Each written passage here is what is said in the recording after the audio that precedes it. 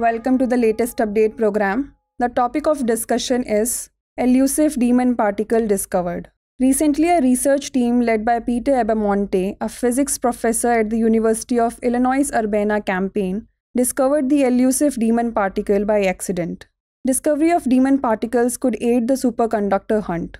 Abamonte's team discovered the demon particle in strontium ruthenate, a metal that is similar to high-temperature superconductors but is not a superconductor itself.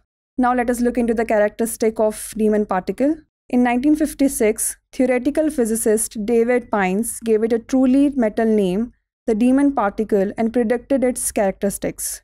The existence of a composite particle in solids. It has no mass. It has no electric charge.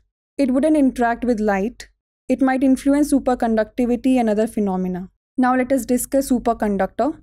Superconductors exhibit no electrical resistance, allowing for the efficient transmission of electricity without energy loss. Superconductors expel magnetic fields, a phenomena known as the Misner effect. Superconductivity is explained by Cooper pairs. Superconductivity typically occurs at extremely low temperatures.